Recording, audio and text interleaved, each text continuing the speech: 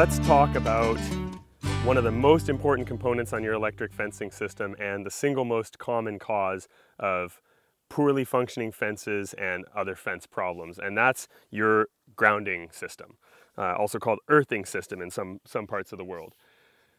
The hot wires on your fence are only half of the equation. When an animal touches a hot wire on the fence, the current has to complete the circuit and flow back to the energizer. And it does that through the ground circuit.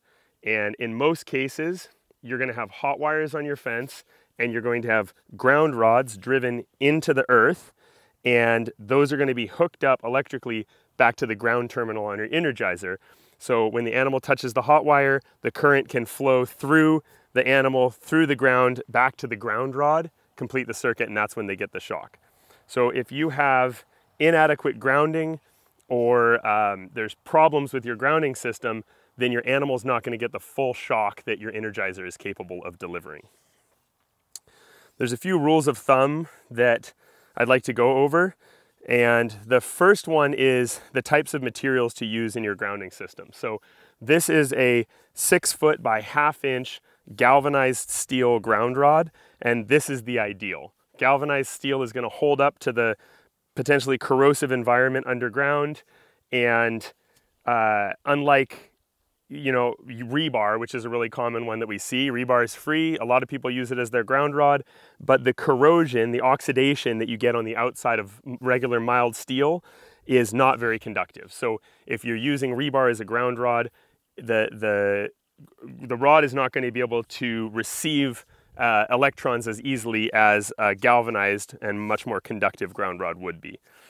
And then you should hook it up as well with an insulated hookup wire that should also be galvanized, 12.5 gauge galvanized steel. In this case, this is aluminum coated galvanized wire, so it's extra conductive, and these types of insulated electric fence wire are a great choice for hooking up your ground rods. As soon as you're using something like household electrical wire in an electric fencing system, a lot of people will be thinking about the size of the wire in terms of how much current it can carry.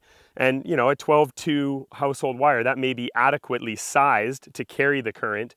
However, the insulation rating on those wires, household wire is only rated for 600 volts. You can read it right on the jacket. And your electric fence, you're going to be putting out 7, 8, 9, or 10,000 volts on your fence.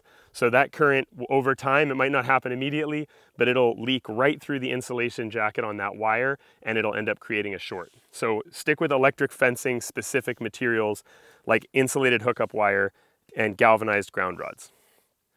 In terms of the size and amount of ground rods, for any permanent electric fencing installation, a minimum of 3 ground rods is a good idea, and 3 6-foot ground rods. But definitely if your energizer is 6 joules or more, then you absolutely need a minimum of 3 ground rods. And a rule of thumb for that is that you should have 3 feet of ground rod for every 1 joule of output that your energizer has. So you can do the math on that, but start off with 3 minimum, and then every joule above 6 joules that your energizer is, every 2 joules higher, add 1 more ground rod. And that may sound like a lot. If you have a really big energizer, you may need 10, 12, 15 ground rods, but that's the size of grounding field that you need to receive all of the electrons back in order to complete the shock. So you've got 3 feet of ground rod per joule. You're using galvanized steel and galvanized hookup wire, and your ground rods should be located in a location where they're not going to be easily damaged by machinery or traffic or cause a danger to animals. So I prefer to put mine directly in line with a fence and kind of put it right up against or almost underneath the fence. And you want your ground rods to be 3 meters or 10 feet apart between them. So that means that they'll function as an array, as individual ground rods. If you put them too close together, they lose efficacy and each one kind of just functions as one ground rod. 10 feet apart and hooked up with 1 continuous wire all the way back to the fence wire or back to the energizer if that's appropriate. Think of your ground rods as an antenna in the ground, and they're sitting there gathering up any closing any potential between the electricity that's going out on the hot wires of the fence and collecting it back up. So if you have a bigger antenna, you're going to be able to more effectively close that circuit and create the shock that you want. So you're going to want your eye and ear protection for this part. And I like to start driving the ground rods with a post driver. This is a nice small diameter post driver for Gallagher line posts. So you can use that to get it started.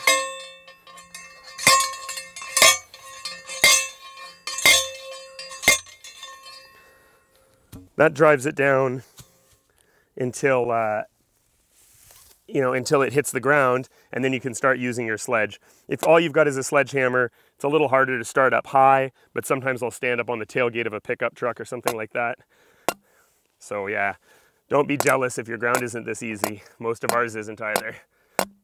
But we picked a lucky spot for filming. I like to drive the ground rods in and until they're just a little bit below the surface of the ground, and that way I can make my electrical connections, bury my wire a little bit so it doesn't get torn up, and then kind of put the soil back to the top of the ground rod so it's not going to trip up any animals. So now let's talk about how to wire it up. Okay. All right, so here I've got my high conductive lead out cable. As I mentioned, galvanized steel with an aluminum coating. And I like working with this one because it's a little more flexible than some of the other lead out cables that can be pretty stiff, but any of them will work. And there's no super easy way that I've found to strip this stuff. It's pretty tough, but it is about 12 gauge wire inside. So your regular household wire strippers with the 12 or 10 gauge space will do it. So I like to do it about 4 fingers back from the end. And so then I'll clip onto it with the 10 gauge hole, and I'll kind of clip around it a couple of times to get through that thick jacket, and then I'll rotate it just like stripping a normal wire. Then the tricky part is getting it off. So I like these electric fencing pliers because they have parallel jaws. So when you grab a hold of it, it'll kind of hold firmly onto the whole jacket. You can step on it and then start to twist and pull it. And once you've got it a little ways off, you can pinch right onto the end of the wire and start pulling it off, and then you're not putting any additional pressure on the wire. And it takes a little bit of force to do it. It's nice to grab the end because then you can pull it off with a twisting motion and get it right off of there. If you can't quite do this, you can strip it off with a knife, and I'll show you how to do that at the next ground rod. But we're going to use one continuous wire to hook all these up. So we'll start with this one right here on the last ground rod. For this final ground rod here, we're just going to strip the end of the wire like we demonstrated. And I like to put a bend in the end of the wire and basically double it over so I have a little bit more contact area with the wire. And I'll just put that bend in it, kind of squeeze it, and then I'll bend the actual insulated part of the wire as well so that my little loop is pretty much vertical. Like that. If you bend it just like this, then you have plenty of contact area on the ground rod, and then it turns to stay buried underground. And this is going to be even with the top of the ground rod. Okay, so we're going to use a purpose-built ground rod clamp for the size ground rod that we're using. I like these where it's a single piece with a bolt into it. So I'm going to have this come up the back of the ground rod, and I'm just going to slip this ground rod clamp over the wire and slide the insulated hookup wire up behind it on the opposite side from the bolt. Now I've got it finger tight, so it's holding there. You can use an open end or a crescent wrench or socket to get onto that bolt with this style of ground rod clamp, and just tighten it down nice and snug. I've cut in a small trench here just to keep the wire just below the surface. It doesn't need to be deep. I'm just trying to prevent there being mechanical damage, or just trying to prevent livestock from ripping it off any of the ground rods or it being subject to any mechanical damage. So As I go down toward the next ground rod, I'm just gonna flip the sod back over and just bury this down. So when we come to the next ground rod, we're gonna have to take off some insulation from the middle of this wire, which is a little more tricky. And I find it easiest to do it with a utility knife. It takes a little bit of practice. But what we're gonna wanna do is create kind of an upside down T with the stripped part of the wire. So I would start just before the wire comes to the ground rod, and again strip off maybe about 4 fingers worth of the wire, but you want to start just before it and go, 3 more fingers past it. So I'm going to do that same thing we mentioned before with the wire strippers. Make my chew into the wire from a couple different angles, and then rotate around a couple of times to get it cleared off. I'm going to get my 4 fingers or so down. Do that again, and you just have to bite it from a couple of angles because it's so thick. And the tricky part is getting just the right angle to strip this jacket off without damaging the wire too much. So you'll see if you look at how this stuff is made, typically there's this outer layer, which is a thick plastic, and then there's an inner layer, which is more like the typical wire insulation that you're used to from household wires and things like that. It's a little stiffer than that. And so if you can get through that outer layer, you can just pop that part off and peel that away. And then you can get to work on the inner layer. Sometimes it's easier to take them off separately. If you do a great job, you can just kind of follow the wire down and get it so that you can peel it off at one end or the other. And then you've got a nice stripped piece to maintain one continuous wire. Then we'll bend that right in the middle, create kind of a bend, and then flatten it out. So much like the first one, we've got some good surface area here. Sometimes it can help to pinch that bend closed a little bit so that it'll fit inside your ground rod clamp. And if we did a good job, it lines up right with our ground rod so they can be snug and close to each other. Slip that ground rod clamp, open up the bolt, and slip it right over top again, just like we did on the other one. Get it finger tight, and then just use your wrench again to tighten your bolt the rest of the way down. Nice and snug. If there is any sort of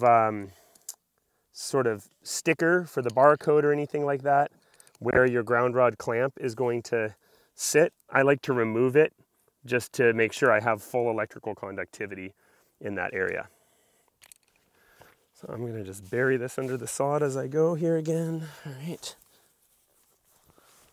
As many ground rods as you have installed, you're going to repeat that last step up till you come to the last one, which is going to be the same as the other ones in the middle, since you have to strip off some of the jacket from in line. So I'm going to start just before the wire reaches the ground rod and strip that off. Okay. And then I'm going to work on the inner jacket just gently. That came off just fine. So right in the middle, bend it up. Okay.